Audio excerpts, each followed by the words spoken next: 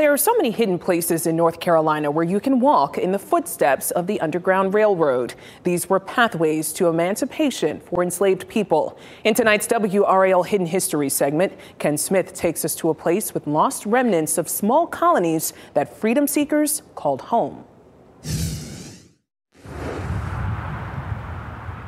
The Dismal Swamp belies its name. Today a popular place for hiking and boating. But there was a time when this wetland wasn't so safe. Well, the swamp in the 1800s was considerably larger than what we have today. It's about a tenth of its original size now, so it was huge. Bears, bobcats, alligators, and snakes were just a few of the dangers. Mosquitoes and ticks carried potential for disease. The land itself was treacherous to navigate for freedom seekers as well. So you might be walking and literally take a step forward, put your foot down, and sink up to your neck in the muck. The quagmire of the Dismal Swamp, though, actually made it a safe place where freedom seekers could escape and likely not be followed by those trying to capture them. Maps show the Underground Railroad's pathway through the Dismal Swamp to freedom.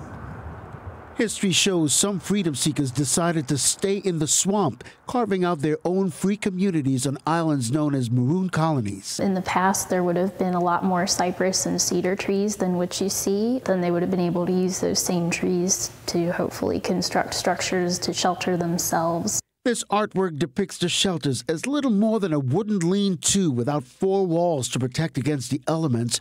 The people living in this swamp village survived by competing with predators for small game and growing gardens along their homes. They were resourceful. I believe they were supposed to have reused Native American tools that were left behind. Life wasn't easy, but they were free, living simply and in secret. Because that was ultimately what it all came down to for them, was being able to live in freedom, even if it was here in the swamp, you know, with a difficult existence. Ken Smith, WRAL News. It's unbelievable courage it took to do that. Well, you can visit the Dismal Swamp State Park in Camden County. There you'll see an exhibit on the Underground Railroad's role in the history of that park. For more photos and history of the Underground Railroad, you can go to WRAL.com and just search Hidden History. You can also listen to more of our interview with Parker Ranger Katie Sanford in the WRAL Daily Download podcast. It's available now in Apple Podcasts, or go to WRAL.com and just search podcast.